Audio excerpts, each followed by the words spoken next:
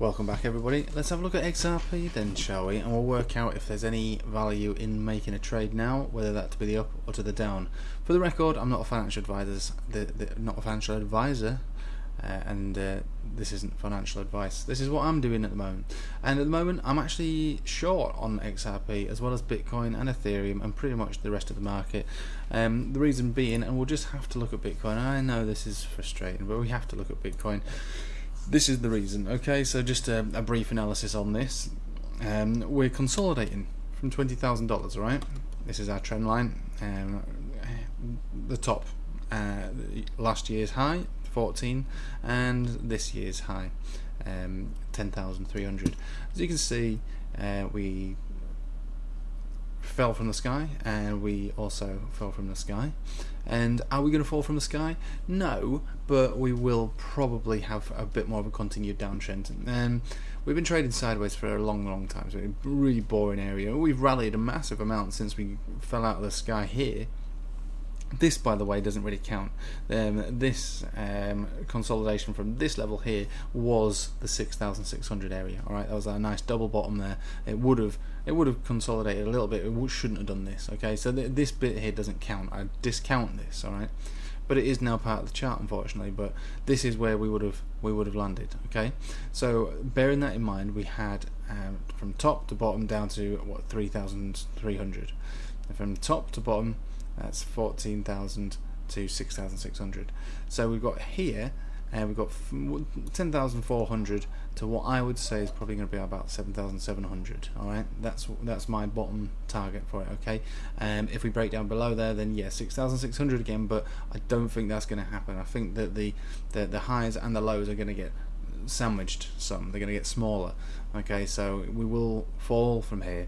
But we're not likely, in my opinion, to break 7,700, which is a decent level here where we bounce, and also if we go back in time, that 7,700 played a fair amount of resistance and support in these areas here. So I think that'll be the lowest we'll find ourselves. I don't think it's going to come down in one big flash, but I think it will definitely come down over the next few weeks and months. And I honestly think that this could happen as early as tomorrow, and we'll just have a brief look at that. We have a look at this MACD. This is accumulation, this is redistribution. We're about to hit the go beneath the 0 point in the next few days, the first little leg under there, and if we continue with that, the whole MACD will be beneath there, and it will basically be bearish. Our volume is trailing off, everything's trailing off, it's tired, it's worn out, it needs to fall. So that's enough for Bitcoin. Okay, so as I've said, just to be clear, I'm obviously a little bit bearish on that, and my shorts also represent that. Shorts also on XRP. Now I like XRP for the fact that historically it has consolidated for long periods of time, very long periods of time, and then rallied. Alright, so we're consolidating for a very long period of time now. But there's not been any rally. Okay, so what I like to do with XRP is accumulate it via margin trading. Now I don't know if any of you margin trade. It's not for the faint of heart, and it's not for the inexperienced either, but I use Bybit, so if you want to get in on that, there's a link below. You can click on that. It's an affiliate link, so there's something in it for both of us. But if you don't margin trade, if you've never done it before, learn to do your own TA first, and just always just use small leverage. Don't go crazy on it. All right. So that aside, we've not pumped. Okay. So I actually do believe that XRP will hit its all-time high again and then some. But for the moment, the chart doesn't really want to do anything other than consolidate still, even though we've broken beneath a descending trend that we've been stuck beneath for over 2 years. So we broke beneath this earlier on in the year, and we had a nice rally from it. Now we broke above it again, because this as you can see, this is where the situation, the financial situation kicked in. We broke down beneath it. We broke above it again. We had a nice little rally. Now this time we are not coming down anywhere near to test it. But if Bitcoin breaks down, this can break down too. So I'm just going to stretch this out because it's not entirely accurate here. So we can have a look at roughly, and like I say, it's a 2-year trend line, so it's not going to be absolutely accurate.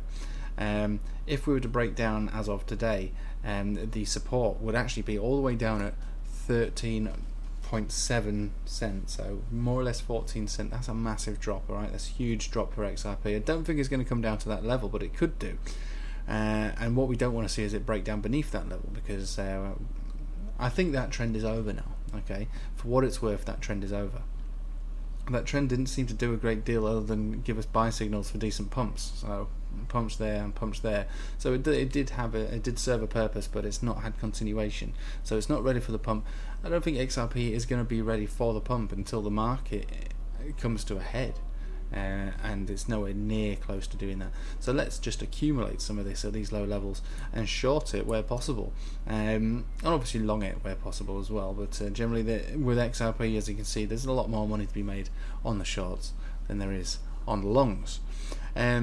But we could be coming to close to a bottom.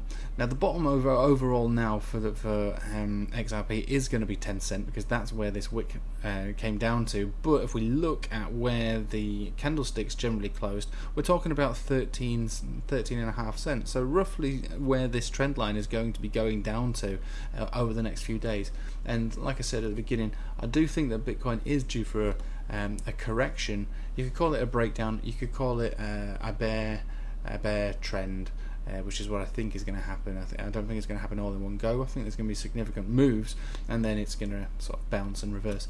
So if Bitcoin were to come down to 7,700 or so, let's just measure that out. And you don't need me to tell you that the alts often amplify the moves of Bitcoin. So if Bitcoin broke down today to 7,700, that would be a just over 17% move to the down.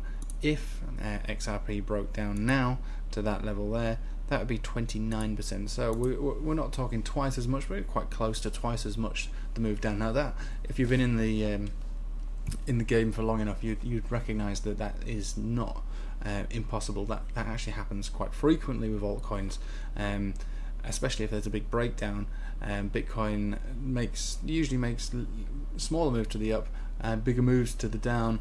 And smaller move to the down in comparison to some of these altcoins. XRP, I think, is very vulnerable to that, and I think will at least go down as much as Bitcoin, likely much more, to be honest.